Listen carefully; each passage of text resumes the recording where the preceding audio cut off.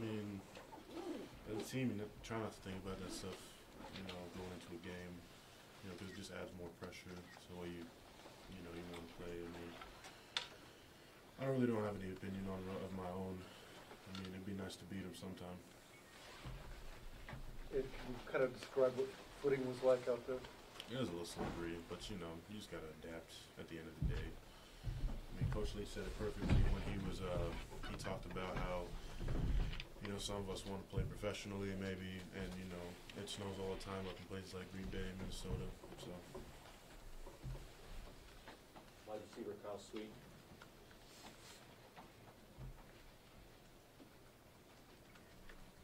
Anything else for Abe?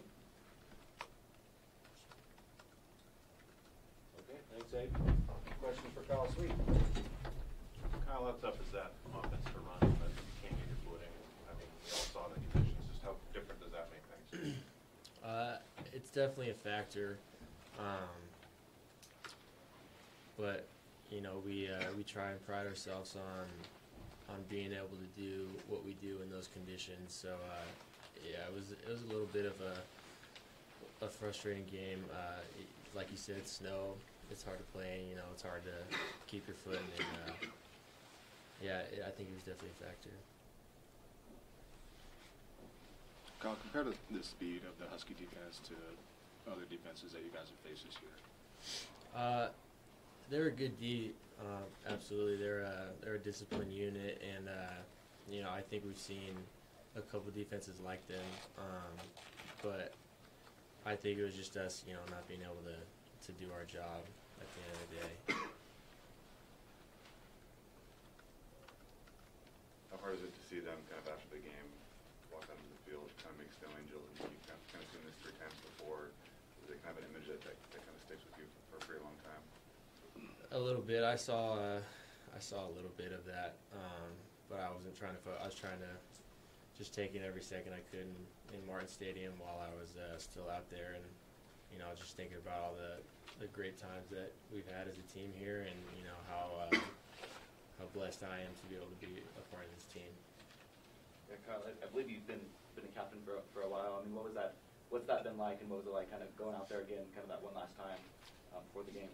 It was definitely a little emotional. I try not to let emotions come into play, but it's tough to think that was the last time that I'll be playing in Martin Stadium, along with the other 16 seniors.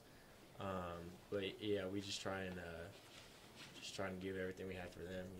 They've given so much to this program, and turned it into a pretty dang good program the past couple of years. So it's definitely emotional, but we got one more game.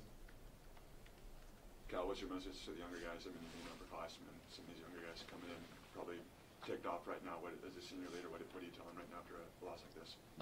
Just keep your head up. Is the main point here.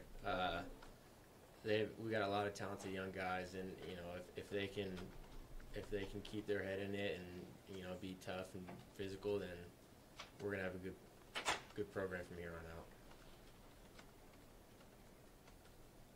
Anything else for Kyle? This is it. Last guy. Kyle, talk about Gardner and just the impact that he had, and maybe how that changed expectations going into the year, and kind of how this year turned out versus maybe what you thought going in. Yeah, Gardner, I can't say enough about Gardner. He's a hell of a quarterback, but the thing that people don't see is the intangibles. Like, he just rallies us, makes us want to play for him and makes us love the game of football. And it was tough for him to come in with the unfortunate circumstances that happened earlier this year, but it didn't seem like it fazed him at all. But he was just there for us whenever we needed, and he was just a great friend and a guy to lean on. He'll always pick you up.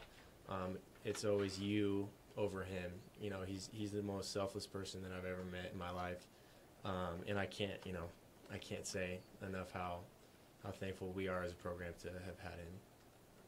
Colin, was there a certain point that you realized when Gardner was here that, like, oh, we're going to be okay? That, like, we've got somebody that's going to keep us going here? Yeah, absolutely. I think, even before he got here, thought that we were going to be okay just because we were playing for something bigger than ourselves this year.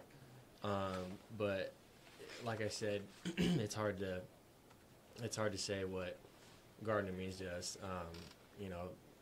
I mean, I guess the first game we really knew, like, okay, this guy's a hell of a player. So like I said, we're just really lucky to have Gardner.